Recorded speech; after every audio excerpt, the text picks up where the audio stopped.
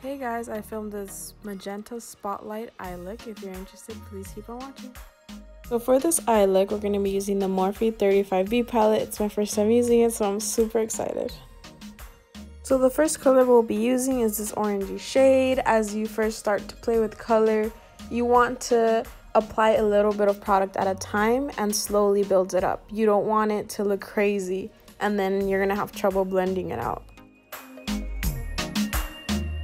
So here I'm applying the red shade on the brow bone. You can really see the difference when I take my time to build up the color versus when I just throw it on there.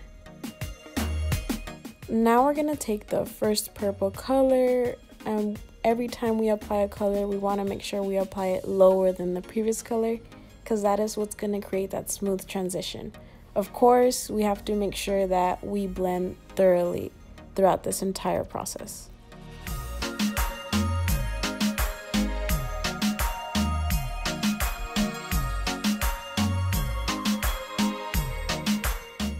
Now we are taking the second purple shade for this look and we are applying it again lower than the previous color. We are really setting this one into that crease because it is what is going to create the depth for our look. Now for the most important part, the cut crease. I like to use the Anastasia Beverly Hills concealer and concealer brush. Here I am plotting the highest point of the semicircle shape. As you can see, I'm moving towards the inner part of the eye and I'm using patting motions. Do not drag the concealer. Pat it all the way through. Then you can decide whether you want to do a full cut crease or just a half cut crease.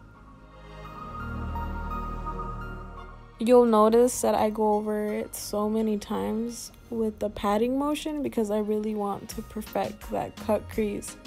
You don't have to be perfect at it, you just have to be patient and very precise.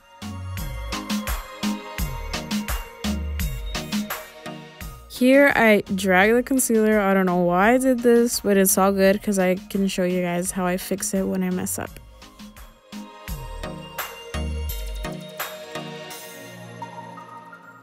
Basically, I take the darkest shade of purple and apply it to that crease area, and then I go back with the concealer and apply it again in that patting motion. This is exactly why you don't drag, you guys. Then we're gonna dip into this white shadow so that we can set the concealer. I'm not a fan at all of this shadow because I had to dip into the palette 5 times and the payoff was still trash. Here we start buffing the entire color scheme in the inner and outer corners of the cut crease, so we know it's orange, red, first purple, and second purple.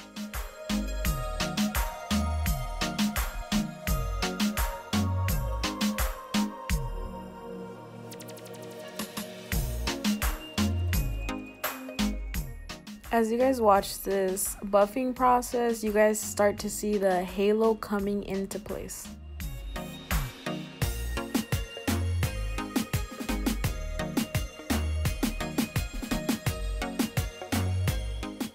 As we apply the last purple, you guys can really see the depth it creates. Now taking the shade Blue Eyes from the Moonchild palette, we're going to apply that in the halo area. I want you guys to see the difference from when I use the Mario Badescu spray to when I don't. If y'all aren't on this method of spraying already, I suggest you get on it right away. Go to Ulta and buy yourself a bottle of lavender, rose water, whatever. Trust me, it will bring out your shadows 10 times more. Here I'm using the Makeup Forever HD foundation, some Maybelline concealer under my eyes, on my chin, and on my forehead. Then I set it with a little spongy, dab it on there. I love using the RCMA translucent powder. It's really a great dupe for— oh, I just dropped some on my titty. Here I'm applying my Macro Smooth Sephora Foundation Face Powder because it leaves my skin looking flawless. Here I'm brushing all the excess powder off. I'm not trying to look like a ghost in all of my pictures. In any of my pictures, really. Who does? Not me. Now we're gonna go to our lower lash line and apply the same color scheme, orange, red, and the 2 purples.